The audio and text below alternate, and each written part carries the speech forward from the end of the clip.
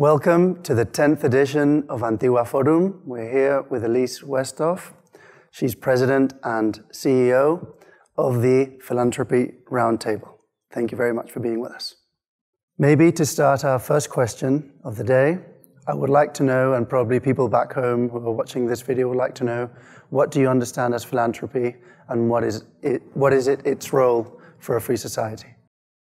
Philanthropy is the people who want to contribute to charitable organizations, and you can do that in a variety of ways. It's individuals, foundations, corporations, all kinds of people, and it's donors who are giving a lot of money a year, millions and millions of dollars, all the way to people who are putting $1 into their church or synagogue basket every week. So, and I think the role that philanthropy plays in society has become even more clear during this pandemic. In times of crisis, philanthropy is quick and nimble, where government sometimes cannot be.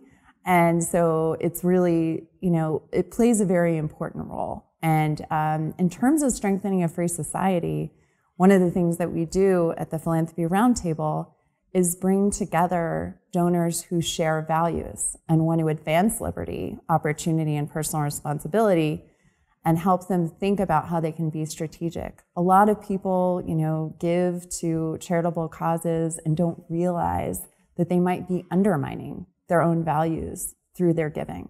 And so we help them think about how they can be effective and invest in organizations that are promoting their values rather than undermining them. So we have events where we bring people together to talk about things like K through 12 education.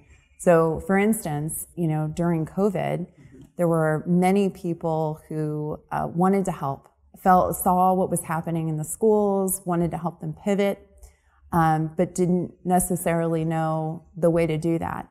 So we kind of looked through the lens of our values, brought people together to discuss the best ways to help schools pivot and really get them to invest in projects that are highly valuable, that align with our values. And I think right now, particularly in education, there's an enormous opportunity that we and our movement need to seize because people, parents, and society at large see the issues with the system. And so I think we're helping donors think strategically about how we can meet this moment and actually make change.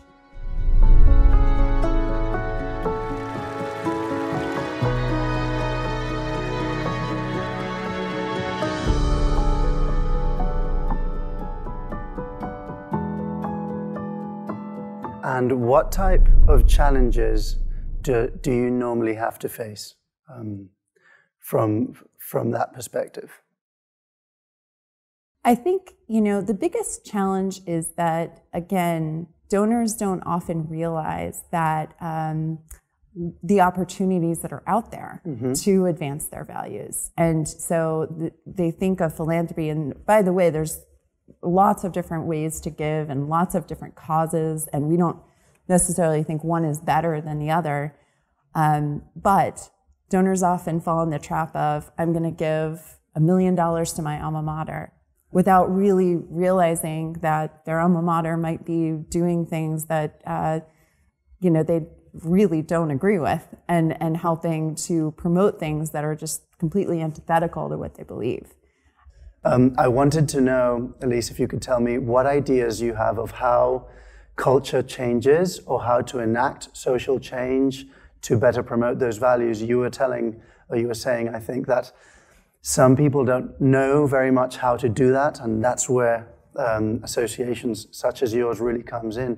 But I wanted to know if you had what your reflections or ideas are about how to create social change.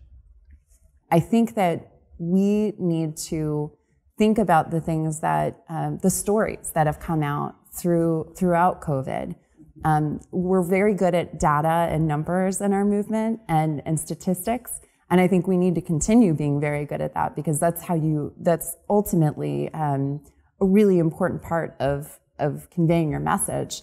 But we also have to be better, and I think everybody knows this, and it's been talked about for a long time, but better storytellers and really reaching people with emotionally. And that's how you change hearts and minds. And we haven't been particularly good at that.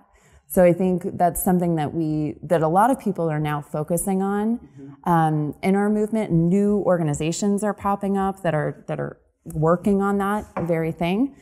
Okay. Well, thank you very much. Thanks.